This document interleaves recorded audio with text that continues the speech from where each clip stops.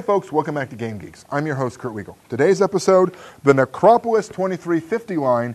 It is a 2351 to 55 update. What this is a supplement for the Necropolis 2350 game setting for Savage Worlds, which we reviewed previously. If you want to remind yourself of what that is, or if you're new and you haven't had a chance to look at it yet, go back and take a look. We'll wait for you. Oh, you're back. Good. Glad to see you.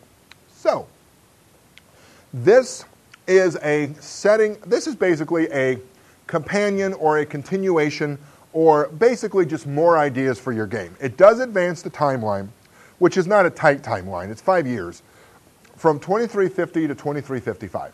In that time, a lot of stuff goes down for the people on Salas, for the Knights.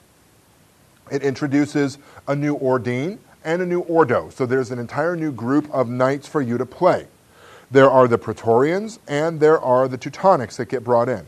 Then they introduce an entirely new Ordo, which is the Bradamantes. From there, it also goes into a description of just different things you can do with it. New edges for your game, new equipment, which is always nice. New weapons, armor, so a couple new rules. It actually, for the first time, also gives you some really good descriptions of what the corporates are like and life in the corporate sector, including the option of playing a corporate character and some of the psionics that they bring in to the party.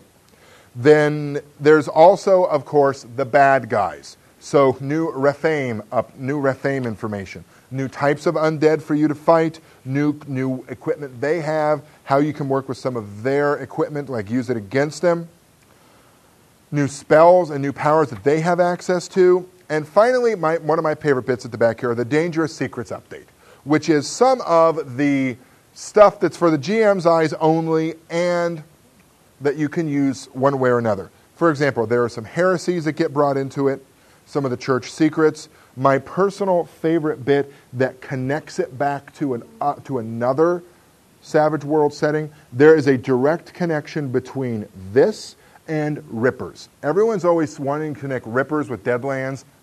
Folks. This connects the Rippers beautifully with this one segment where it discusses the ability to potentially fuse in Rephaim parts into you, which opens up this entirely neat idea about a generational or long time in the future playing the descendants of your original characters sort of game.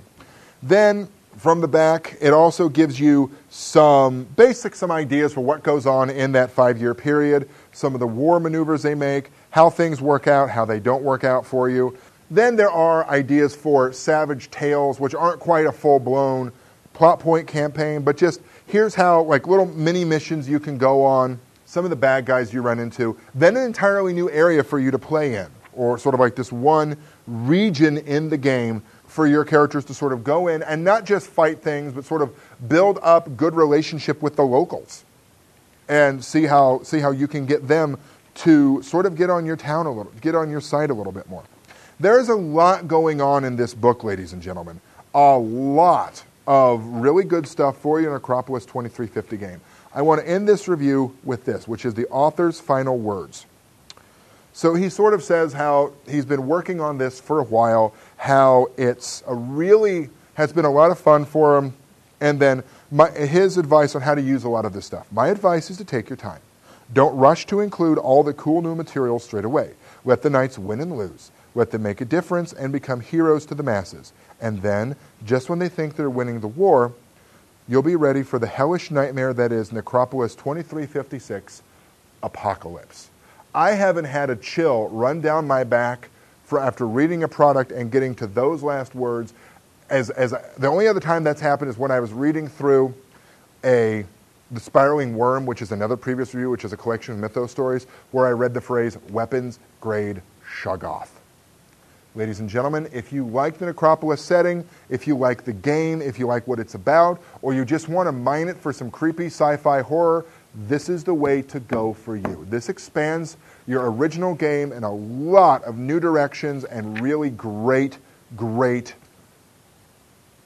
ideas for you to use in the game. For Game Geeks, I'm your host, Kurt Wiegel. Good day and good gaming.